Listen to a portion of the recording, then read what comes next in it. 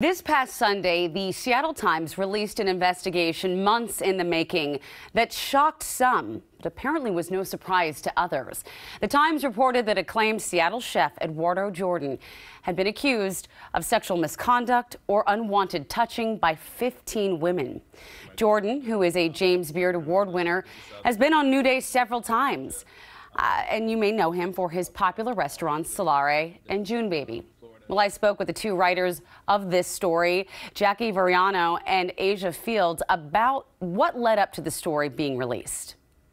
How did this story start? Well, it started with source from a different story I was working on, who was a former employee who asked to get together for coffee. And that was in January of 2020. That was the first kind of inkling that we got, and it just kind of went slowly from there, from that point, person by person.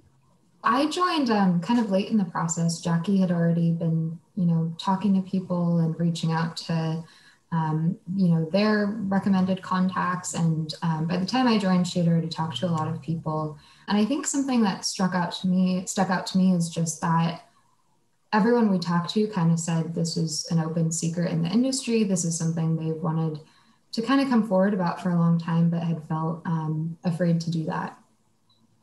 I think that is the hardest part, I would imagine, in working on a story like this. But what kind of process did you take when it came to the research and vetting these stories? Because I mean, in reading these articles, you can tell, you've got the dates, you've got everything locked in. How long did that process take when you're talking about something that can't quite be investigated easily? This isn't, a city record thing. Well, that's where we started, too, was with city records, for sure. And then it was really about going back to those people, building that level of trust with them that made them want to continue talking with us, and finding more people, finding people that could corroborate stories, doing our own background work to check dates and see if there was any physical evidence that we could uncover. And it really was just a lot of time and getting those people to trust us to continue revisiting their trauma. We've seen this happen now at several different establishments, and it's something that seems quite pervasive.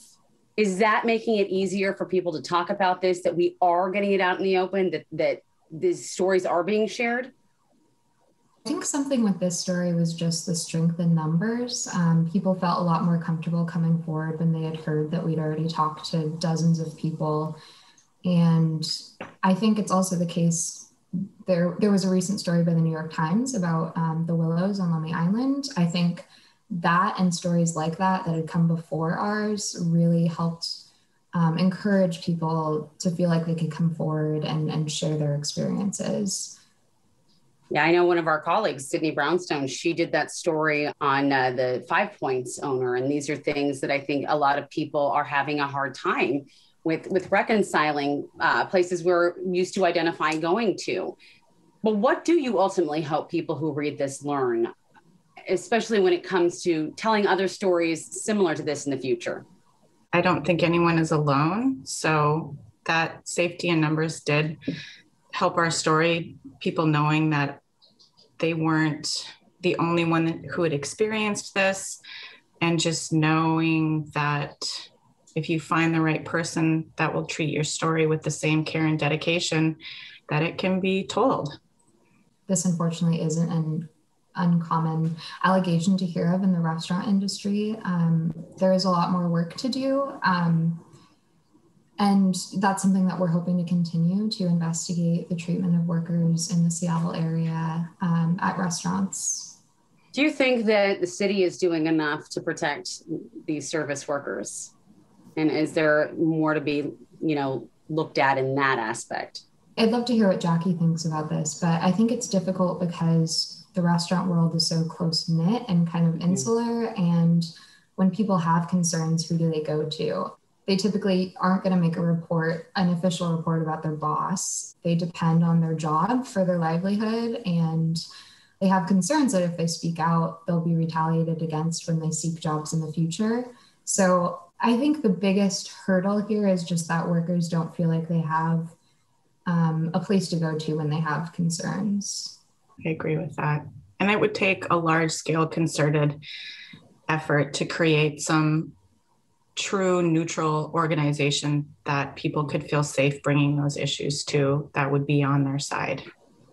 As I mentioned before, it was disappointing to read that headline, I think, because we see these public figures like Eduardo. The public wants to think the best of them, and they do have a cache of power with their success. Is that why so many people were reluctant to come forward?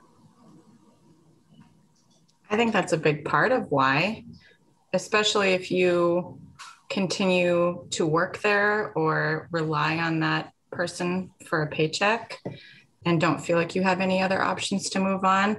It's a big accusation to make, and it's tough to put yourself out there, I think, in making those accusations. You also made a good point earlier about the restaurant industry being a tight-knit community. Was that a fear that you heard people echo as well?